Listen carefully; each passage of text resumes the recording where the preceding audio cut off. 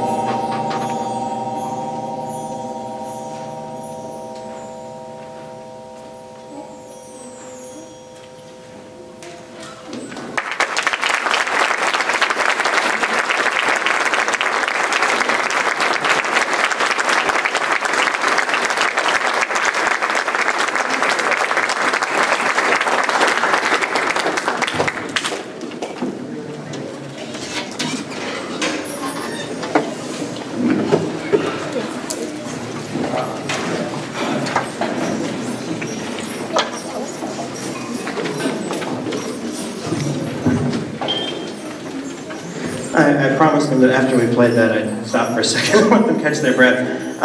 That piece is not played by many high school groups. There's a reason it was premiered by a college wind symphony in memory of high school band director. And I just want to publicly express to these students how much I appreciate you guys working on that, because the growth that you exhibited this year was remarkable working on that piece. So thank you parents and community for encouraging them to do that. So I told them I would give them a break for just a second after we talked about this piece, because I wanted to acknowledge a few of our students that have achieved several honors throughout the year. The first one I would like to acknowledge is actually an honor that is somewhat unexpected. I have never had a student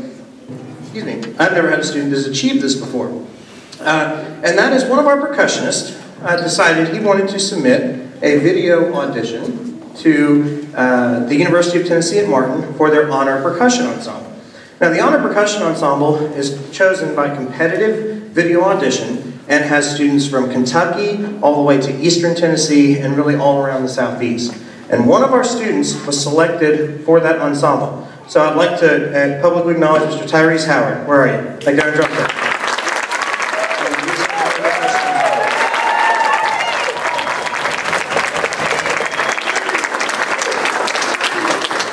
Continuing with the UTM theme, we also had 6 students that were accepted, and this is via competitive application, to this year's University of Tennessee at Martin Honor Band.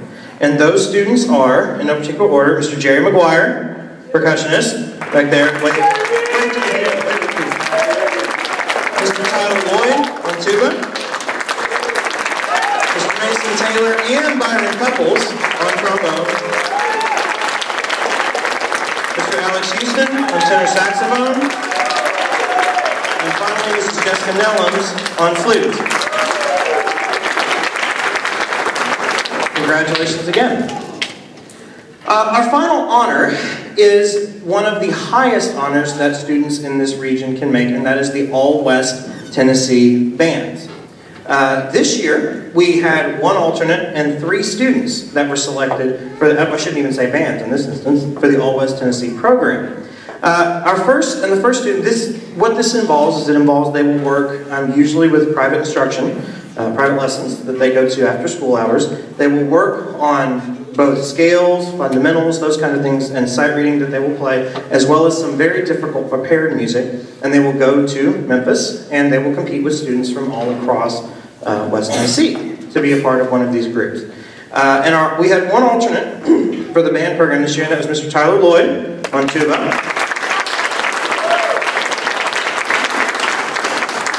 And then, as per usual, the last few years, I don't know if you've noticed, but we don't have violins in our band program.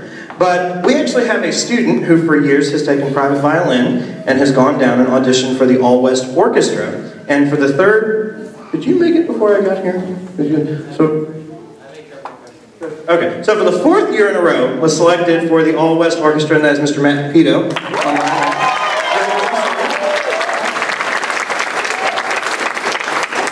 And then finally, we had 2 percussionists that were selected for the All-West Tennessee 11-12 Red Band, and that was Mr. Tyrese Howard and Mr. Jerry McGuire.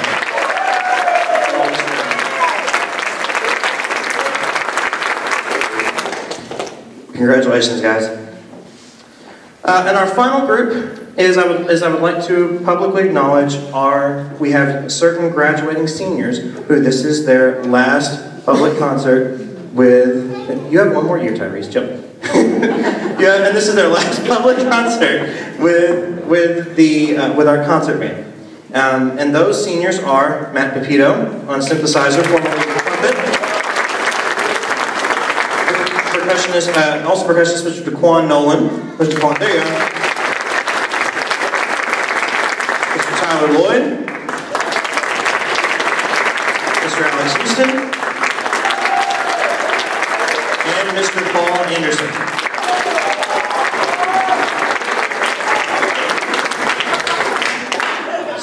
So thank you guys for all your years of service to our program here, and I wish you the best in your future endeavors, whether that be college or otherwise. Now that have I given you enough time to kind of rest your child? Okay. No? What do you want, another 30 minutes? You guys, another 30 minutes, right? So our next piece is in a little bit different vein. It is entitled Tennessee Salute. And this piece, it involves tunes from all across the region and just well-known Tennessee anthems and Tennessee tunes. However, just because this piece is based off of a little bit lighter music, and I hope that everyone thoroughly enjoys it, does not mean that it is any less difficult. As I think you will see, this piece is fairly challenging. And for our seniors in this band, I actually, after I selected it, was informed that they also played this during their freshman year at their spring concert. So it's kind of a fun way to bookend their career, and I hope you enjoy Tennessee Salute.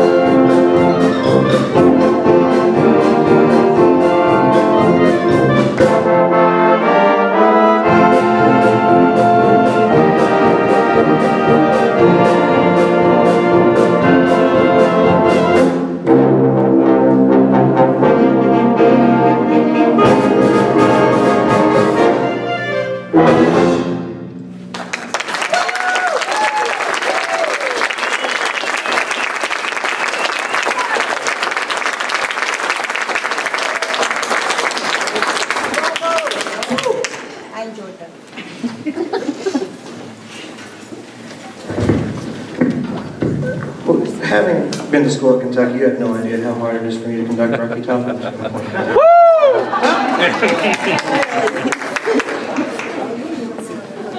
So we're going to end tonight. Thank you all again for taking time out of your Monday night to come and see the hard work of these students and experience the hard work. Can we have one more round of applause for these guys?